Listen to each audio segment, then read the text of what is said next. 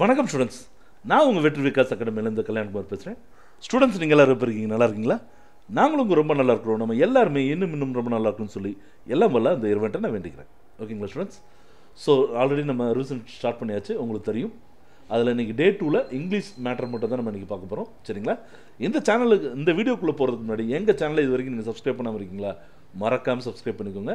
At the same time இந்த video உங்களுக்கு யூஸ்ஃபுல்லாக இருக்குன்னு வச்சிங்கன்னா தயவு செய்து உங்கள் ஃப்ரெண்ட்ஸ்க்கும் ஷேர் பண்ணுங்கள். சரிங்களா? லைக் பட்டனை கிளிக் பண்ண மறந்துடாதீங்க. ஓகேங்களா ஸ்டூடெண்ட்ஸ்? ஓகே, இன்றைக்கி நம்ம ப்ரோக்ராம்குள்ளே போகலாமா? ஸோ இன்றைக்கி நம்ம டே 2ல் என்ன பார்க்க போகிறோம் அப்படின்னு கேட்டிங்கன்னா, why did the seagull fail to fly?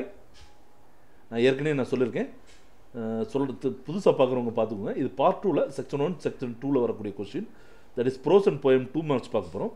முதல்ல 4 இருக்கிறது வந்து ப்ரோஸோட 2 மார்க், அடுத்த 4 வந்து போயமில் இருக்க 2 மார்க். சரிங்களா? ஸோ முதல்ல நோட் பண்ணி வச்சுக்கோங்க. இன்றைக்கி டாஸ்க்கு இன்றைக்கி முடிச்சிருங்க. சரிங்களா? So why did the seagull fail to fly? Who was Mrs. Hudson? Why was she worried? Third question, who is Tara Tarini? After who was the sailboat named? Write a few lines about the owner of the shop. சரிங்களா? அடுத்து பாருங்க, let me start பண்ணுற போயத்தை எடுத்துக்கோங்க. Who does the word me refer to? அதில் second question, what kind of life does the poet want to lead? அடுத்தது 6th there is a family அப்படின்னு start ஆகிறத பார்த்துக்கோங்க. where does the family live? why do you think the street is named as complaining street? அடுத்த 7th question பார்த்தீங்கன்னா the summerன்றது start ஆகுது. First question பாருங்க, what does the word summer mean here? how does the take life? சரிங்களா?